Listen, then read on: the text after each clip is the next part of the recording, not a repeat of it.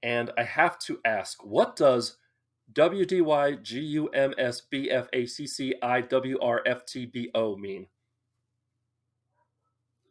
Is that why don't you get under my skin, babe, for a change? Because I would rather fight to be okay. Oh, that's awesome. Nothing. That is so emo. I forgot about this.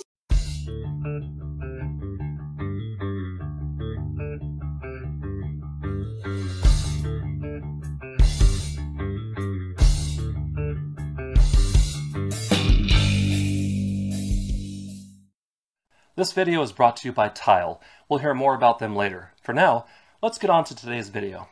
Dedicated to the local and not so local music scene and the people that make it, including me. I'm Josh, and today my guests are a couple of guys I found on TikTok, actually, which sounds weird, but they're in a couple different bands. But the band we're talking about today is a pop-punk band out of South California.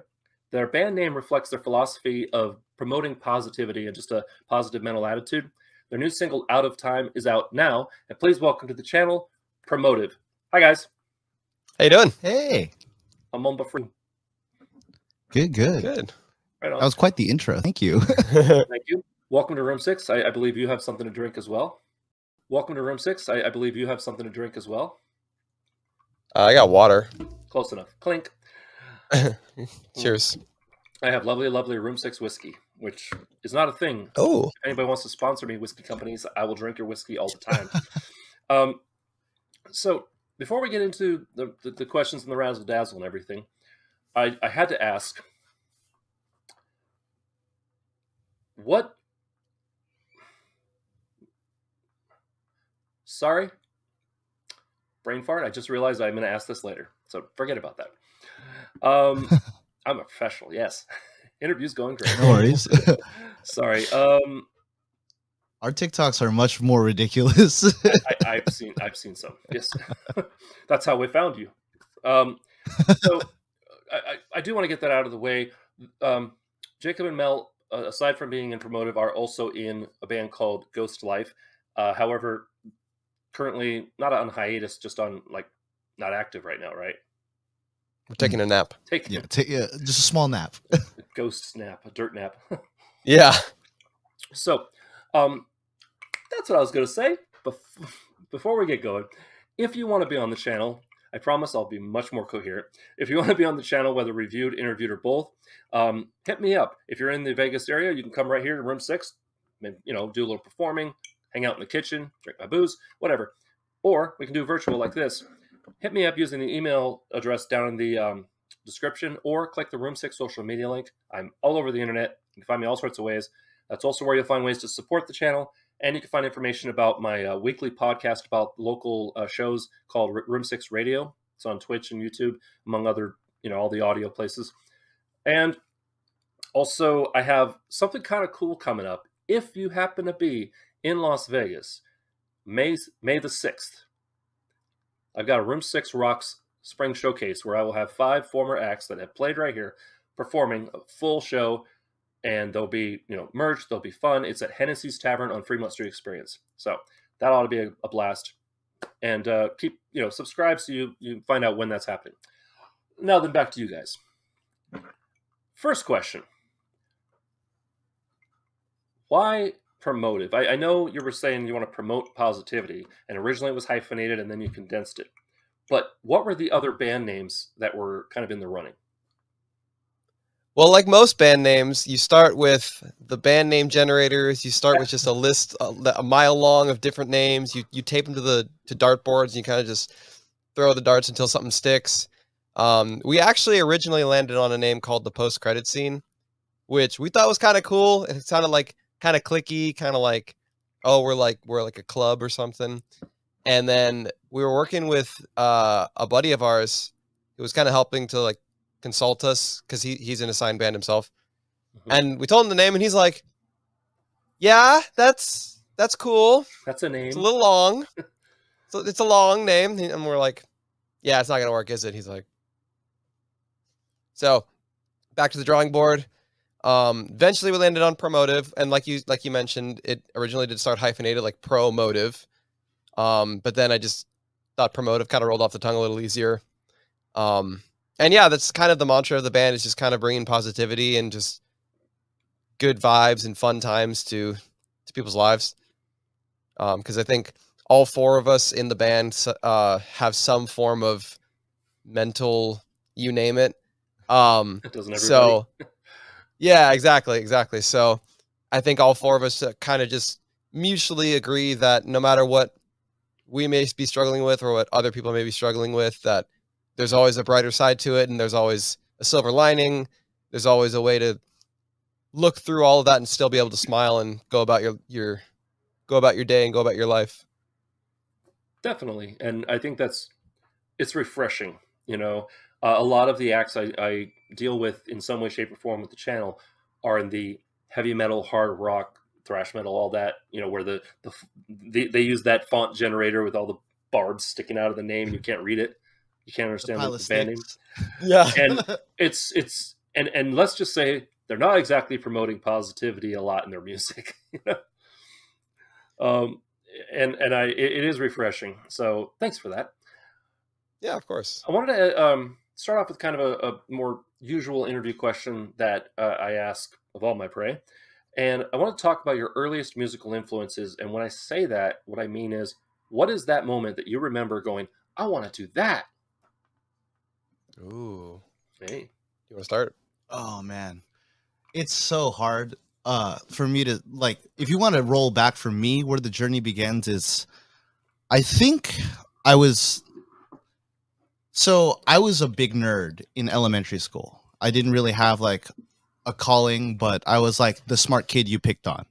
I didn't have glasses, but I had everything pretty much short of wearing glasses. I was picked last at basketball.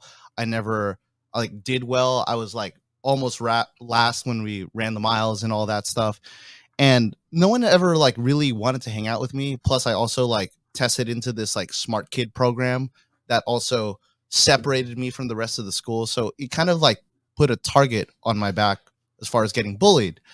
And I was a Boy Scout, and my Boy Scout troop had this like drumline program for a little bit.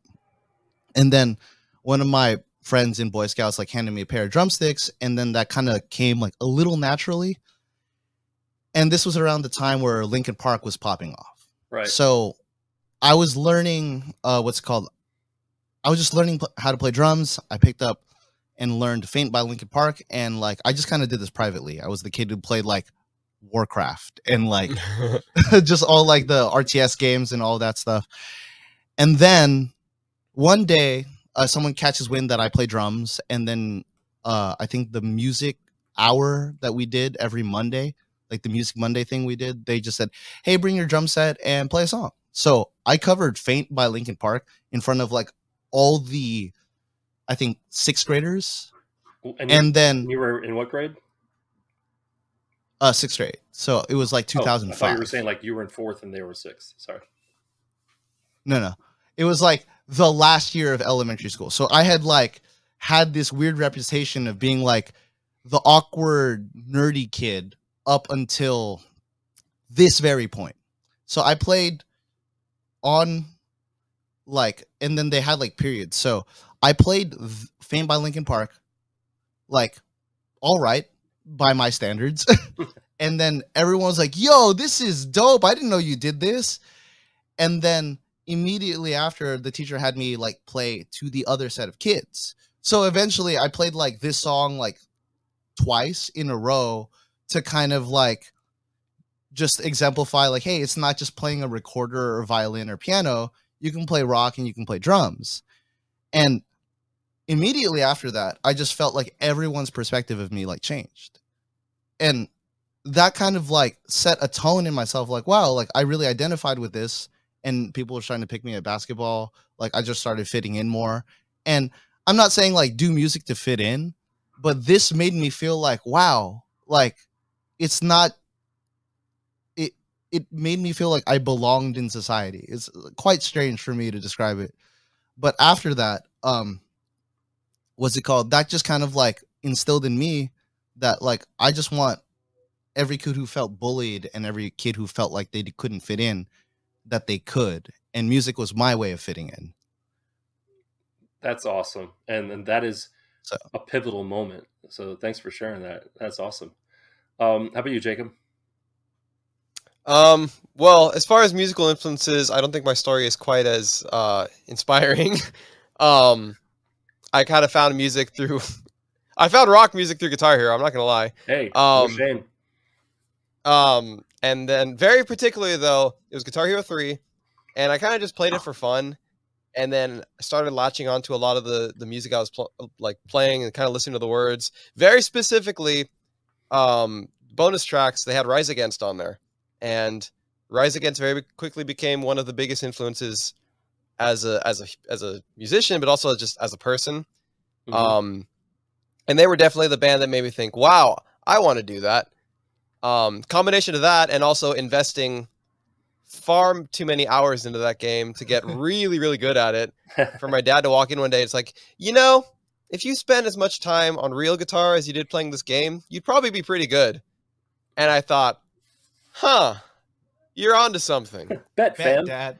So yeah, so I proceeded to, and I had instruments around my house because my dad's a musician and my grandpa was a musician, and he kind of gave us all, me and my siblings, he gave us all instruments to kind of inspire us to learn, and I was the only one that really latched onto that. Mhm. So I had a little guitar at home, and I think it was around when I turned 14 that I would wake up a couple hours early before school and just go on YouTube and like find lessons and kind of teach myself how to play. I don't tell anybody. I Pirate Bayed an entire like lesson catalog from this. I think he still I think he still does stuff on YouTube. That Marty Schwartz guy. Oh yeah. Yeah, but sorry, Marty, I stole your program. Tisk, tisk, tisk. These kids today, man. Yeah, I was 14. I didn't know. Anyway, so I learned. That's how I learned. And then fast forward a couple more years, I started finding out more about bands like Bullet for My Valentine and like going back to Linkin Park. More of like I guess the metalcore scene, like Bring Me the Horizon, A Day to Remember, bands like that, and inspired me to learn guitar in that regard and kind of pick up on guitar like that. And then my cousin was also big on punk rock, and he's like, "You like Rise Against? You'll like all of these bands." It was like Black Flag, Minor Threat, the Descendants. So it was kind of like this weird relationship between the punk world and the metal world that I just kind of fell in love with both, which is why I still love to play metal and pop punk and all that stuff. Right. And somewhere down the line there, in the LimeWire days of finding bands associated with other bands, going down the punk rabbit hole, I found bands like Blink-182 and Green Day. And I listened to like early Blink-182 stuff, like Apple Shampoo or Josie, and I was like, this is sick. It's like still fast, but like it's a little different. And then I found Adam's song, and I was like, oh, I'm sad now. What is this feeling? Yeah, it's like,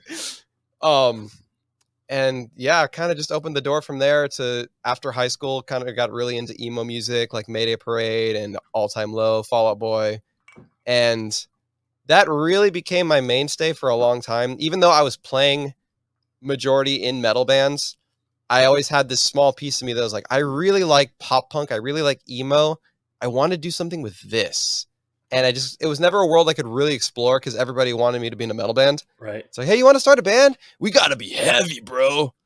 And I was like, sure, I guess. I'm one of those people. Drummers. Yeah. And then after enough bands had kind of come and gone, I was like, you know what? I'm just gonna run with the pop punk thing. And Mel was originally recording the songs for me as an engineer. We cut through about 2 or 3 tracks. And he's like, if you ever need a drummer, man, let me know. And here we are, all these years later. Nice. You need your watch for that.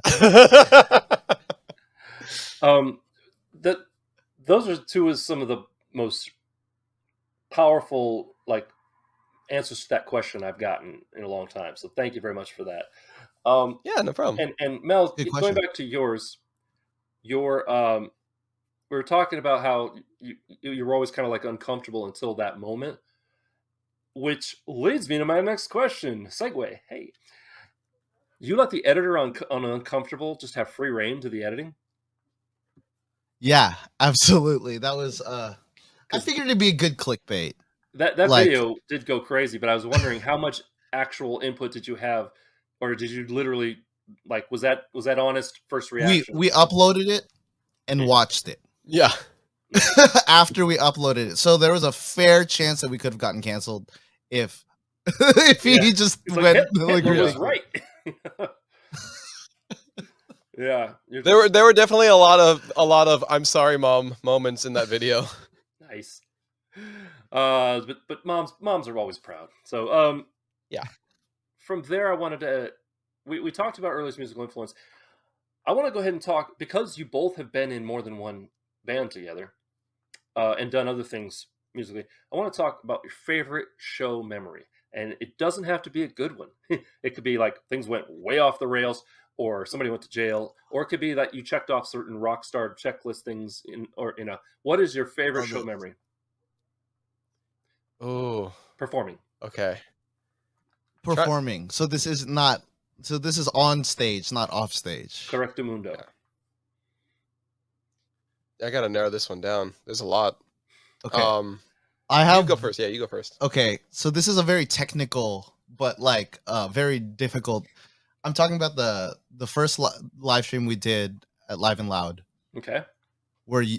Okay, so I don't know how to explain this, but if you're like a techie, this makes sense. So we play with in-ear monitors, and each of us gets like our own mix, and I prefer to listen to like a version or MP3 of the song. That way, if a musician messes up or something, like I'm just still fundamentally listening to the song, so I'm like the rock of the band or playing right in the pocket. So I guess Jacob is the session master. So Jacob is the person in charge of building that session for me, and me being a princess, just like putting it, like just sitting down and playing.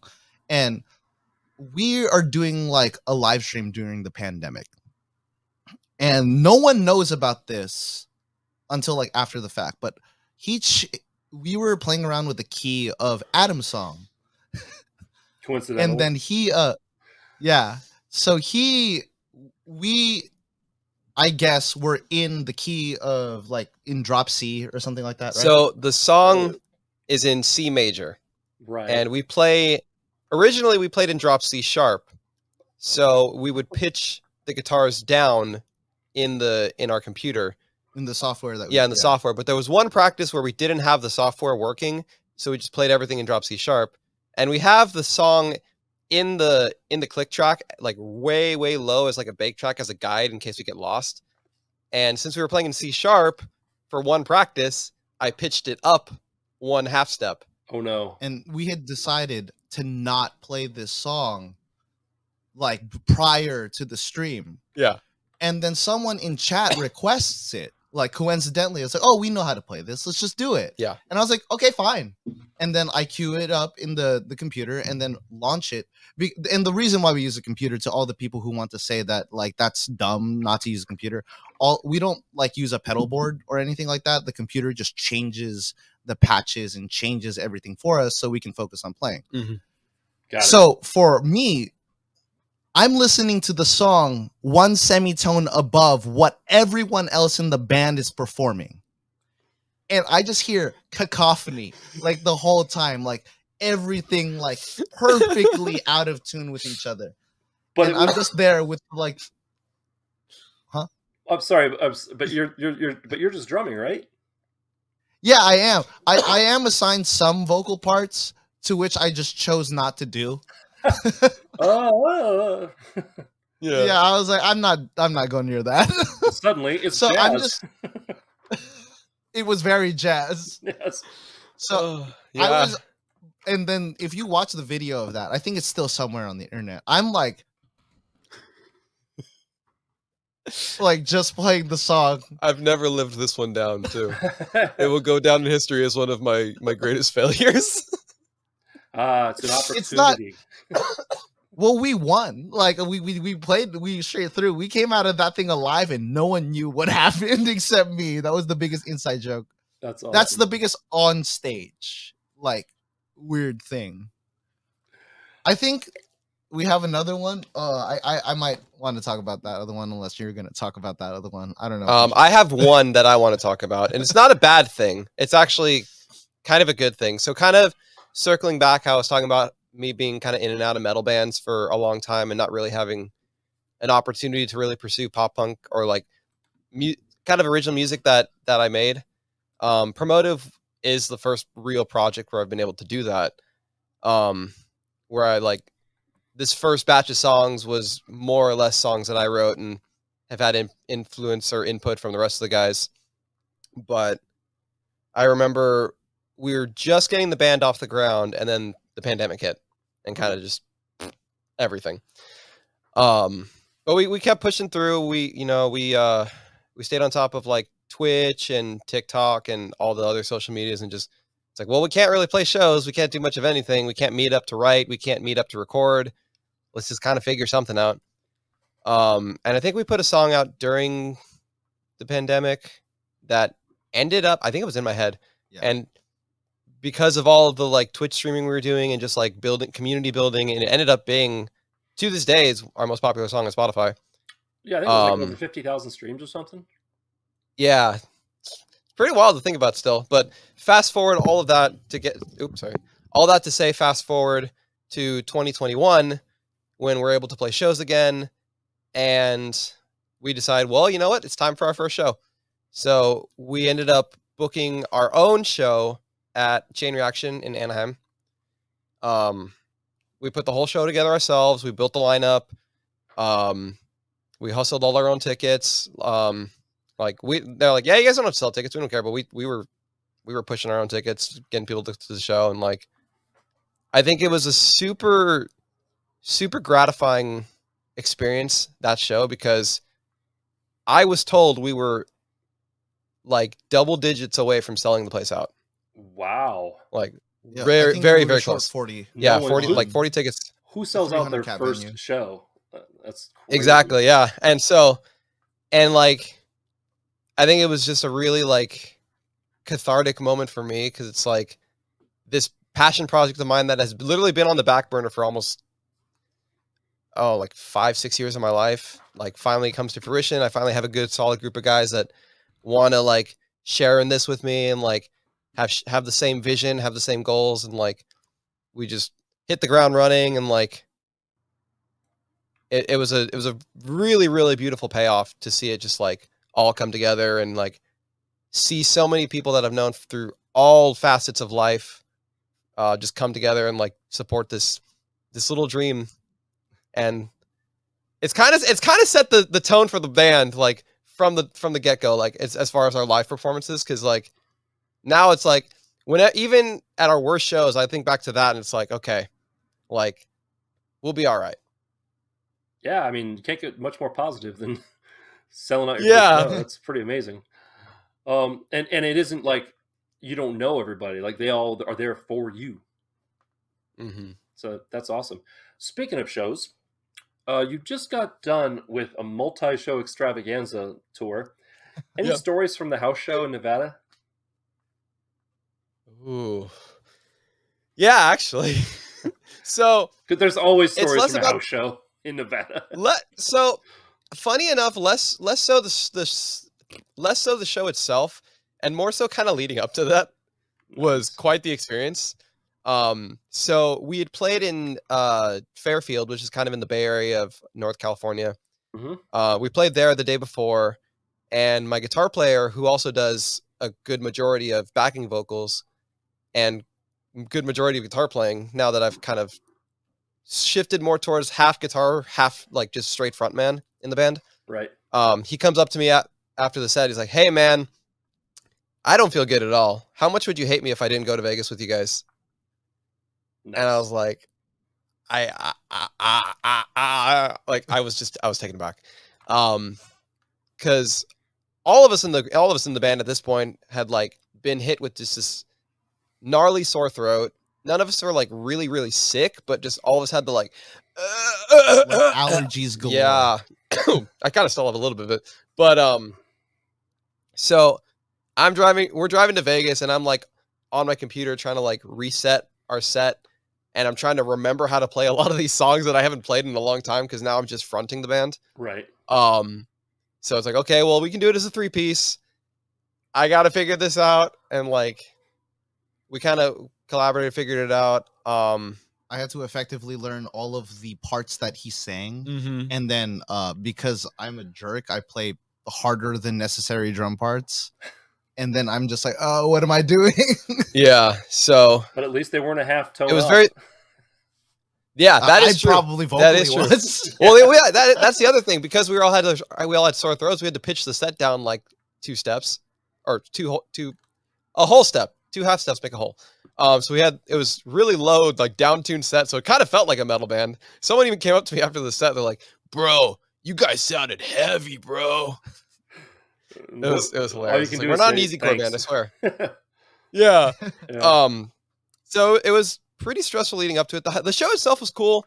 One of the tamer house shows I've been to, I'll say that. But it still got pretty rowdy. People were moshing and nobody broke anything, which was cool. That's rare. But it was a really good time. It was a really good time. Nice. So, Awesome. I guess that house show historic. Oh, sorry. No, go ahead. Oh, that I don't know if you've heard of like Drew. I think I forgot what the house had a name. Chateau. Yeah, Drew's Chateau, and then they usually like threw house shows for touring bands historically, and then they said that was the first house show they had since the pandemic, and then I don't know, there was like bigger bands that played through there all the time. Yeah, they mentioned like bands like Belmont and the Home Team. Right. But it's not an actual venue, right? It's literally someone's house. Yeah, it's someone's house. Yeah. It was just like all about the scene. See, I'm always on the fence about. I haven't heard of it, by the way, but I'm always on the fence about like, do I go and like cover a show there, thus drawing attention to them throwing shows without permits? Like, are they charging people for these, or is it, is anybody selling alcohol? That's kind of the weird thing about Vegas. Yeah. I think it's I know that what they do is that we're selling merch, and I know that there's like a donation to the band. Yeah. The way it was set up was that it was all donation based. It was all ages, so there was no alcohol on the premises. There was no drugs, no weed, no nothing. They were really, really strict about that because, like, obviously, if anything gets in, then that's when it can be a real problem. Cool. But that's how they were able to avoid it, and they've been doing shows there for years. So a lot of the neighbors are pretty cool about it, as long as like they're done at a certain time, Yeah. So the neighbors don't have a choice but to listen.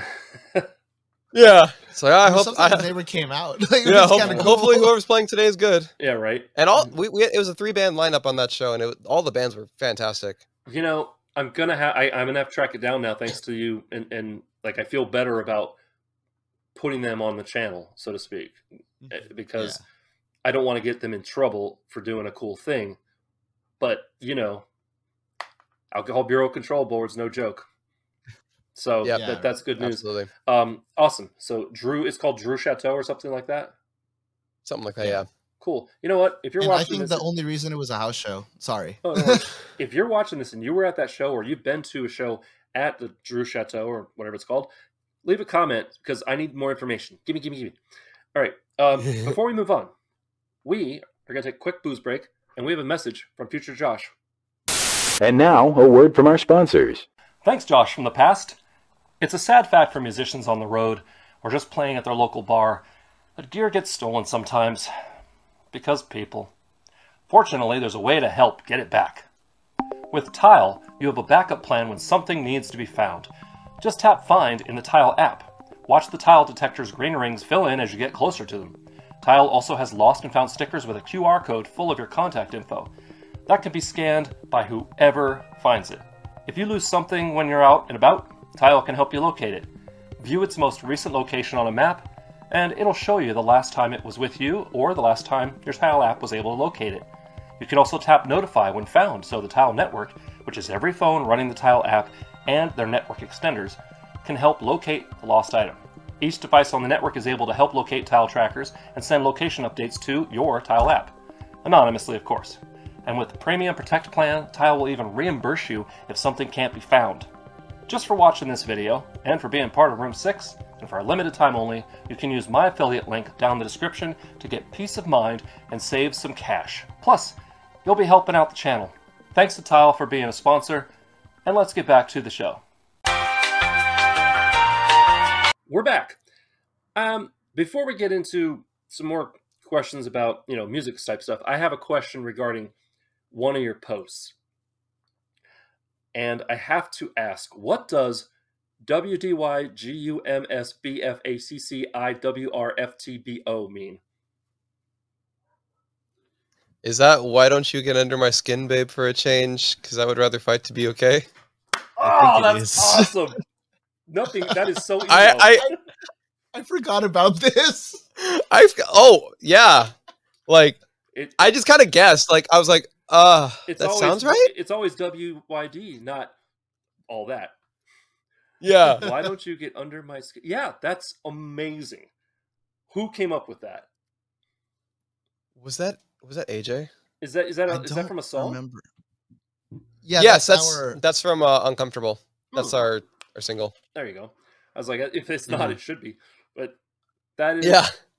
I was sitting there going like, it must mean something to them. But wow, I'm amazed I got that in one take. Right on. I'm trying to figure out. What? I'm trying to figure out like when that was posted because I might be able to figure out who posted it.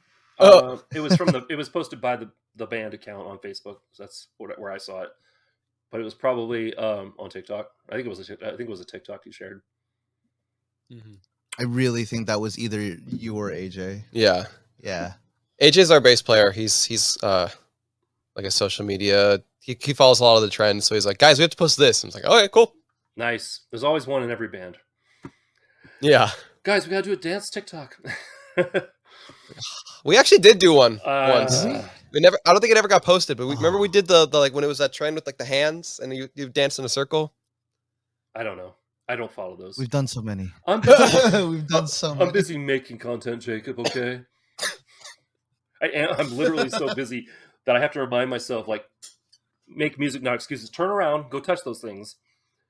Maybe maybe make a TikTok or something, and but it's just constant editing because people, it's tough, man. It's first world problems, but it is tough though. I get that. Like, I think a lot of people outside of that world don't really understand how grueling the social media upkeep can be.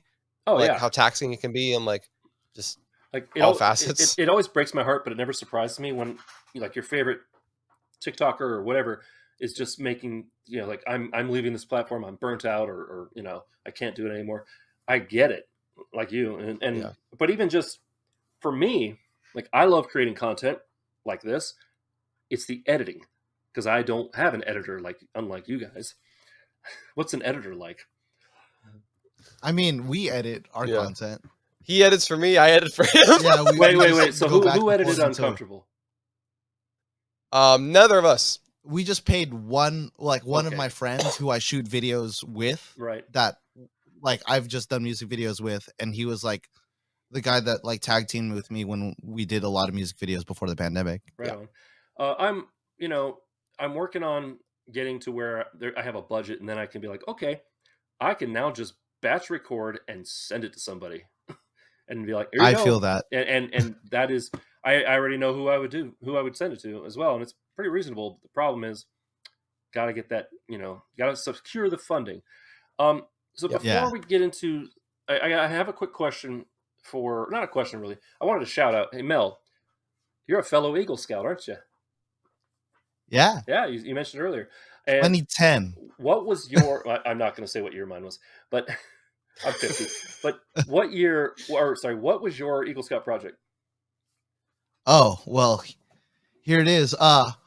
So I built a stage, a fold-up stage that my Scoutmaster helped me like design. Mm-hmm. It folds up like a ping pong table for the city of Anaheim to host local bands and music. That's awesome. Play. So it split into 3 sections. So they started throwing like music festivals around their what's it called stuff. It's this center called Downtown Anaheim, which is like right in front of City Hall. I think the stage has since been retired because it has moving parts. Yeah. It's not just like a I got to platform. play on that stage too. Nice. Funny enough. Like, There was I don't know if it still exists, but there was a bus, like a short, the short bus that Mhm. a local bar had turned in, somehow had converted into a stage. Like the side opened up and everything. And you want to talk about That's cool. sketchy stages to stand on? Oh my god! But it was still cool. But yeah, they would literally have just instant parking lot show. that's awesome. That's rad. Right. Now, what about you, Jacob? Any scouting experience there? No, I was a sheltered homeschool child, so I didn't do much of anything. Ah, okay. Well, Besides, yeah.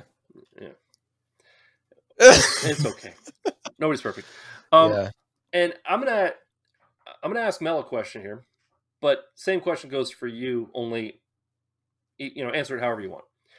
And Mel, are you still eating Cheerios after concerts? Cheerios. Yeah, No. you posted a bowl I of Cheerios after concert. Was that a bowl of Cheerios? I think so. It looked like Cheerios. Had like some green ones and some beige ones, and you said post concert meal. Was that Apple Jacks? Okay, I have no idea when this was. I think it was Apple Jacks. Now that you mention it, I don't remember. It's from back in the day on your Instagram. Oh man, now I need to know. Late night cereal does hit the spot though. Yeah. So what is your post concert meal now? Oh man, it's been Denny's like religiously ever since this man has entered my life. Post show Denny's, baby. I feel like that's a theme song. You know what's funny? Okay, so for me, originally it was post show In and Out. Okay. Because SoCal, so I would always want to go to In and Out after a show, but then as I started meeting more people and like we would meet up and go to shows, and as I started playing more shows too, I think a lot of it also has to do with chain reaction as well. But I was like, you guys want to go to In and Out? It's like, no, the lines are too long. We can just go to Denny's across the street. And so that became a thing. And then Denny's at the time had the 2468 menu, so it was a lot more affordable. And it's like, you know what? Post show Denny's is kind of the move. You just hurt my heart a little bit. I miss that. Yeah. I miss me that too. so bad. So now like post show Denny's just hits the spot every time. Nice. I feel like I've been missing out on my life because that's not for me. That I would come home and do like stick with me here.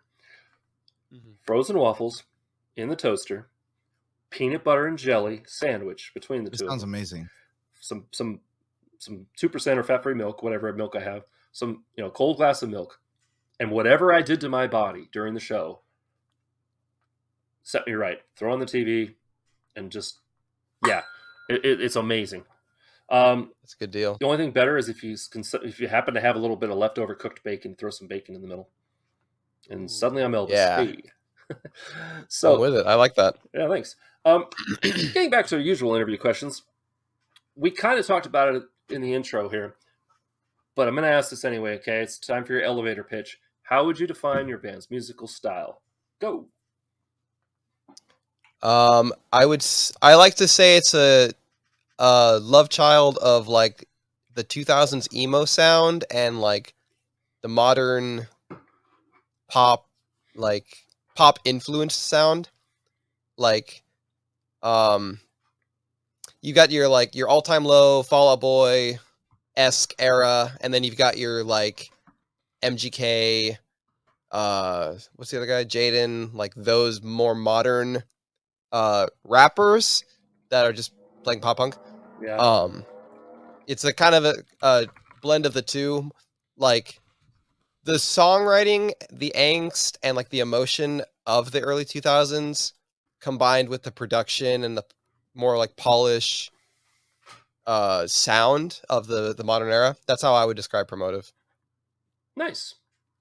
Yeah, like a lot of our songs have like a mix. Like Out of Time is a perfect example, like where Out of Time has that like kind of faster second verse. It's really angsty, really fast. It's the circle pit part, and then immediately after comes into the chorus where it has this like trap beat underneath the chorus, and like production's really good. The mix is really good on it.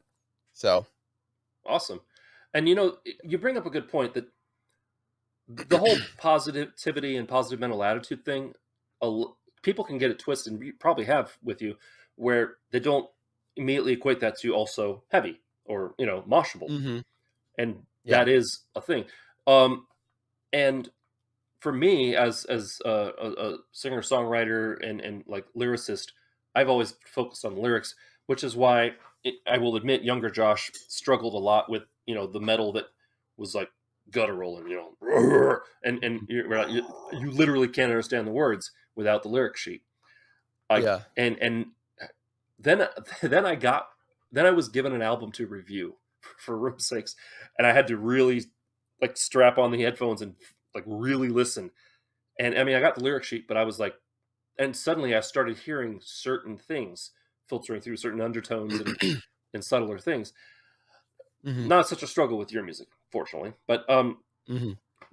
you could be positive and still melt faces. So I agree. Yeah, and completely. that's something I've always strived for in terms of lyrics for this project. Like, no matter what the sound of the song is, I try to even like, well, even talking about the lyrics, like if I'm writing about something that's not necessarily a happy topic, if I'm writing about like going through a breakup or friends like falling apart or relationships falling apart, I always try to end the song or have some section of a silver lining in the song.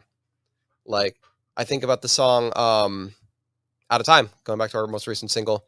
That song's all about friendships falling apart and just you kind of feeling like it's your fault. Like, what do I have to do to make things right?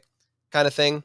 Right. And I think the second verse, it talks about like, I know this isn't, I know it's not the first time I know it's not the first time that I've let you down the way I did, but I pray that it's the last time and that this time we last, kind of thing, where it's like, I know what I'm doing to kind of keep this cycle of losing people, but I also really hope that I can amend that and fix that to preserve relationships moving forward, kind of thing. Right on. Well, we have 2 more questions, so you made it almost. And I want to thank you again for watching. If you're watching this and you don't know who they are, thank you very much for watching. That means that you're, supportive of Room 6. Really do appreciate all of you.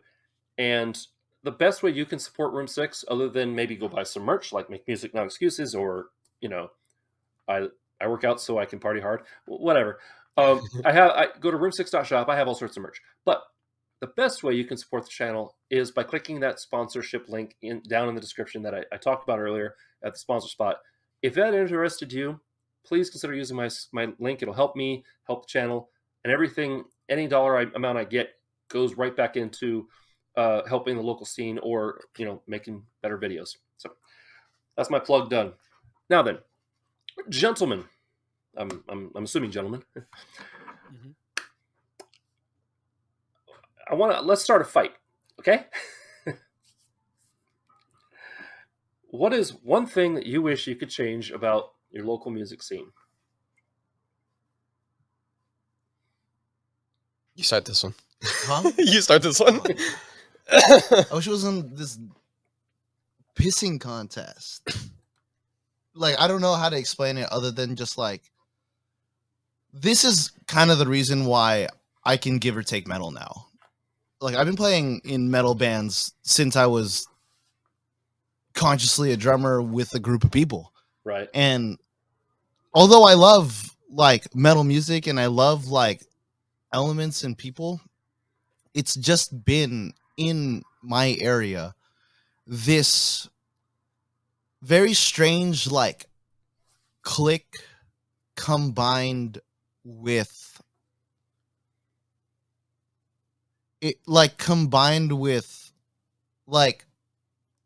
I don't even know these people like each other sometimes when they're playing shows with each other, just Right. because I'll see them just invalidate each other's successes behind each other's backs. Oh man. And it's very hard for me to feel like, yeah, you can I swear on this?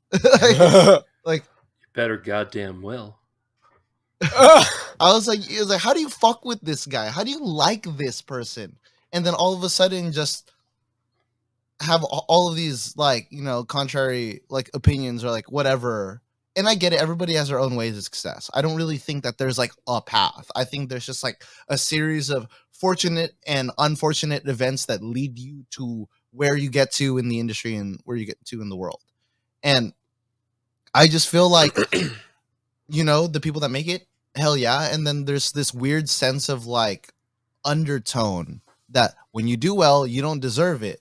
Or if you like are doing well or you have like a polish, like you paid too much money to get to your position, or some weird sense of like every time I feel like someone is successful in our area, there's this immediate, and this might be like a thing everywhere, there's this immediate like reciprocation of justifying why they got there and why they didn't deserve it.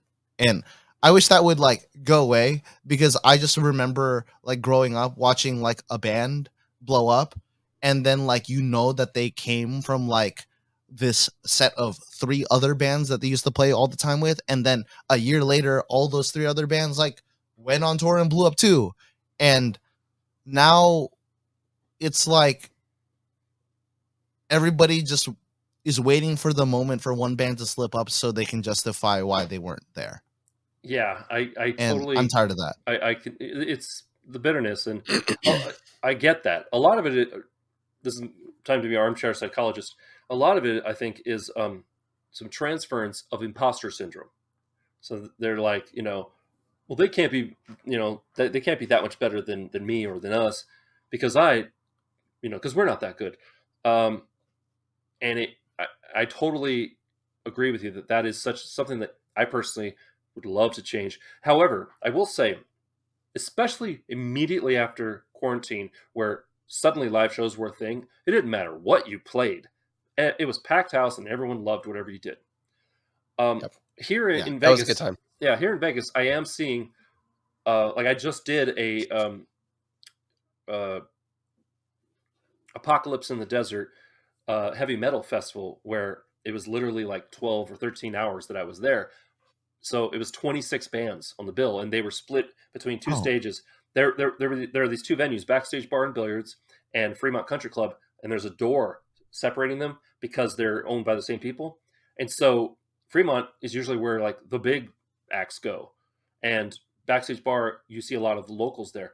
However, it was literally every 20 minutes or 30 minutes, another stage, there's a band performing, and it was back and forth. So the crowd just kept going like this, back and forth, and me with my cameras going back and forth, and it was cool, but I was knackered. I was so tired, but it was really cool because it wasn't all just thrash metal, death metal. There was some new metal. There was some, I would say pop. There was even a not really pop punk, party punk, if you will. But there was like, there was that. And it was all levels. That being said, I have seen recently where shows, the bill, you're just like, why are these 5 acts together? They're so different, but somehow it works. And whoever put the show together has them in a certain order that there's this buildup, and it makes sense. Yep. And it's refreshing. So hopefully you can see that in your local scene sooner rather than later. Yeah. All right. Jacob, anything to add before I move on to the last question? I would say, like, kind of in a similar vein that I've noticed in the local scene, I think one thing I would love to change is this like strange sense of entitlement that a lot of bands or artists have. And I don't know if that's just like a Southern California thing, like, oh, I'm in Hollywood, blah blah blah. I don't know, but there's a lot of guys that I know where it's like they'll roll up to a venue, it's like, oh yeah, we're better than all these bands, or like, oh yeah, like we're gonna sell the place out, it doesn't matter, or like yeah, we deserve free drinks or something like this and that because we're insert generic local band name here. Yeah. And I think that like a lot of that really takes a toll on the local scene, and it kind of goes hand in hand, I think, with this like kind of crab mentality that Mel was talking about, where it's if one band succeeds, it's like, well, why do they succeed? We're better than them. And it's like, okay, but are you? Mm-hmm. You know, it's like there are some there are some bands that have succeeded out of the scene that, yeah, it may not be as talented as you, But you know what they did right? They strategized and they planned and they knew exactly what they're doing and they executed it perfectly and they nailed it. Yep. So whatever they did, you should actually, instead of trashing them for not being as musically proficient as you, take a look at what they're doing. Study their success. Like, learn from them. Don't just try and, like, what's the word when, like, you look down on someone? Like, whatever. Don't look down on them. Like, because they've clearly succeeded and you're still writing music in your mom's basement. Yeah. And you new musicians out there. Yeah, exactly. Yeah. There's not even basements in Cali. There's not basements in Vegas either. You new musicians out there, this is so true. Battle of the bands aside, or songwriting competitions aside, which are competitions, music is not a competition with anyone but you. It's just you versus you and how you were yesterday. And it's a craft. And don't let yourself get suckered into that mentality. But also, if someone is having that mentality and is very obviously not wanting to change, don't let them bring you down. You know, a rising tide lifts all ships. You know, promoting positivity. Yeah. It also can sink, you know, everybody. So everything you said, I totally agree with. One of the reasons why I started the channel was because, you know, there wasn't a whole bunch of just showcasing local music on YouTube or social media, other than, hey, we're playing a show. Here's a flyer. Here's a flyer. And it's become this thing 4 years later where bands are reaching out to me about shows they're doing, but they're also saying, can you come review the show? Can you come? Because they know that somebody's going to want to, you know, watch it that couldn't be there. And it's a way for the show to live again. And I'm, you know, we're all trying to lift each other. And I'm seeing lots of shout outs from, you know, from acts that I went and reviewed a show, and they took pictures sometimes with me, or they're taking my videos and stuff and putting them online, sharing them and saying, you know, hey, shout out to, you know, so-and-so for playing here. Whereas they wouldn't have that ability. So I don't know if that made any sense, but Oh, yeah, it does. Definitely. Cool. That's super dope. You started doing that. Oh, thanks. I have a very understanding family. My wife and kid are very tolerant. Last question. You made it. Yay.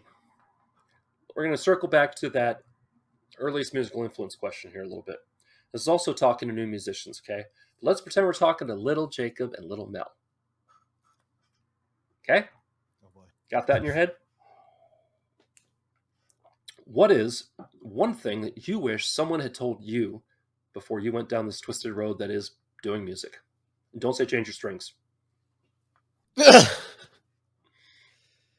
Oh boy. I think for me, the one thing that I would have told myself as a kid, two things actually. One, don't get discouraged. Because when I was younger, I was very easily discouraged by like seeing big bands and wanting to emulate whatever they were doing. And here I am in my bedroom writing really crappy demos on GarageBand and expecting them to blow up. No one cares about them because they sound awful. And I'm just like, oh, and I go on there and you post your teenage angsty rants like, oh, well, I guess nobody cares about me. Like on my band account, it's like, right. I would be like, dude, what are you doing? That I would definitely say, just stay positive and stay true to yourself. Those are the two things that I would really like try and like beat into myself. Very on brand, sir. Yeah. Cause it's like, I spent a lot of years of my life kind of giving parts of myself away for other people to succeed, like joining bands, starting bands, just so this person can be happy, or that person can live their dream, or this person can do what they want to do. All the while I'm kind of shelving myself and the things that I want to do. And not in a selfish way, obviously. I'm not saying to like hyper focus on what you do and like forget everybody else. Like, we need each other, of course. Right. However, there is a difference between helping your fellow human being and sacrificing everything you have and sacrificing your own happiness for someone else that chances are will not appreciate that. Unfortunately. So good advice. I had to advice. learn that the hard way. So Mel. Man. So it's hard to follow up that one because the half thing my mom always told me growing up is don't let people take advantage of you. And I never understood what that meant until I realized the band was a giant group project. And when you care about something and you want something so much, you kind of do whatever you can to make it work. And when people don't reciprocate the same amount of passion that you have for the thing that you're doing or the thing that you're going for, or just don't have the same vision or probably just don't have the same drive, you end up pulling a cart with not enough horsepower and, you know, probably busting your engine. And I can say that I burned out a few times. So I guess there's two things that I'd say to myself is that invest in the people that invest into you. If there are people who are throwing you a bone and helping you out, those are the people that should be there forever. I've gone through so much bullshit with Jacob and we've like accomplished so much. And that's just why I like making music with him, because whether or not it be positive or negative things that we go through, it's really easy for us to just get in the room, talk about something, and then make it the past and then look towards the future and work on things that, you know, and everything that we have is always constructive. And just when you feel uncomfortable, I guess, baby Mel, never like always make it known. And the people who listen, the people who understand, and the people who like hear you out, those are the people that you need to keep close. And the people who tell you what you want to hear in the moment and act on things that they like are completely contrary to what they say or what you want, just calmly walk away. And to summarize all of that, or to put like some silver lining on all of that, is that it is worth it. There is nothing that I have found that has ever made me feel as happy playing music ever. There are other things that make me happy. I love my fiance. I love what's it called? My family. I love playing like I'm games. sorry. What's it called? Like- My family. Oh yeah. That was- Yeah. Well, I was toggling between mom and dad, and then I was like, oh That yeah, was that's my awesome. sister. That was awesome. She's not. Mabuti. That was great. It's hard because, like, you know, the band is the family too. Yeah. All of that stuff. Look, I'm trying to recover here. Back pedal.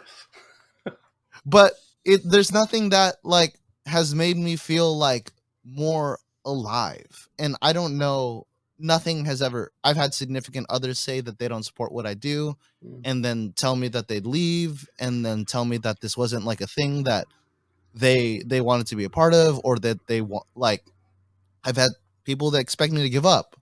But I have essentially designed my whole entire life since I was that one moment playing drums in front of like a bunch of kids, and then feeling like when I was a kid, and then feeling like there was like purpose. And I think like it's just so hard for me to like go like, yeah, I'm gonna stop doing this. And maybe I'll stop doing it when my hands like reach full carpal tunnel and I just can't hold sticks. Right. Or maybe something will change. But like, I think I'm always gonna find a way to like give back to the music community and find a way to do the things that, you know, do music, because there's just nothing that has like connected me more with people, nothing that has made me understand like how the world works, if not like music. And I don't know how to express that other than like, yeah, it's worth it, even though people suck, even though people don't understand what you're trying to do, even though like your family might not be able to understand until like you have something to show for it. It will work out.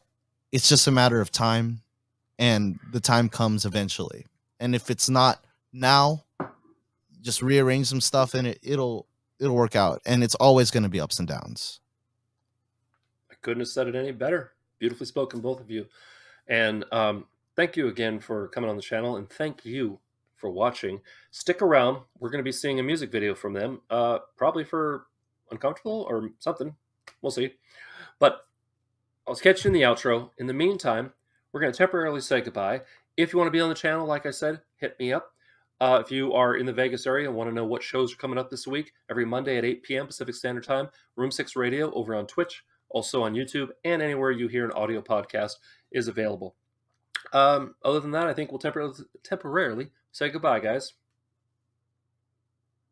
Thanks for having us. Appreciate you. No worries. Actually, I guess this is goodbye because the outro will be just me. In the meantime, remember to be amazing, and we'll see you next time in Room 6. And yeah, ba-da-ba-ba-da-ba.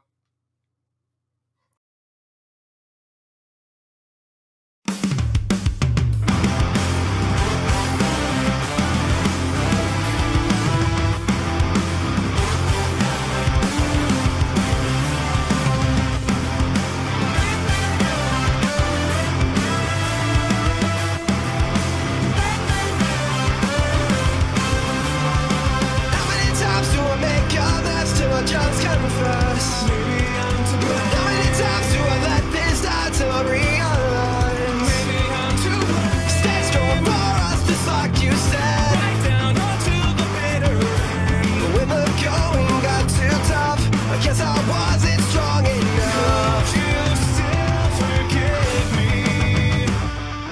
Live and let die, can we give this one more try?